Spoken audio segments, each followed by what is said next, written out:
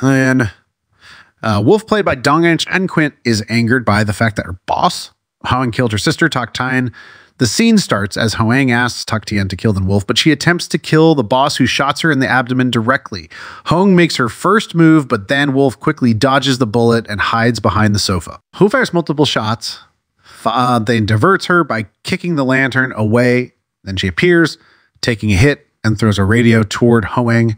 She blocks it and starts to fight using fists. HOANG seems to be strong, but hits on her weak spots, making her fragile. This time, then again, makes an attempt to hit her back, but eventually loses to HOANG. Desperate to defeat, she gets up and fights back, but this time successfully lands blow on HOANG, realizing she has an injured spot, then is very determined, makes the first move, and gives a blow for a second time. HOANG throws her on the floor and eventually fires at them, but she dodges every single bullet, trying to take away the gun from her. In the fight, HOANG hits her with the gun, but then doesn't give up and continues fighting.